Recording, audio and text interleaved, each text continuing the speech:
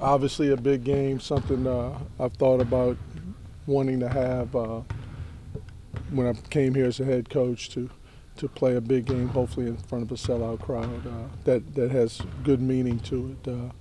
Got a good LSU team coming in with the best player and really a group of players in this league. They've proven supposedly Kentucky has all the best players and was predicted to be the best team, and LSU handled Kentucky. So we've got to be our best tomorrow night to play against a good LSU team. We're just looking at it as another game. We can't get caught up into running away with the SEC and games and stuff. We just got to look at it as the next game because it's a big game because it's the next game, and prepare ourselves as best as possible and try to come out with a victory tomorrow night. They're 3-1. They're playing well. We got a lot of games left.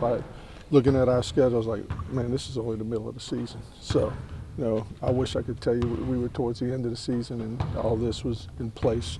But we got a lot of games left. But obviously, this is a big game to get where we want to get to accomplish what we're here for, to win championships. You got to win your home games. Y'all feel like a top 10 team?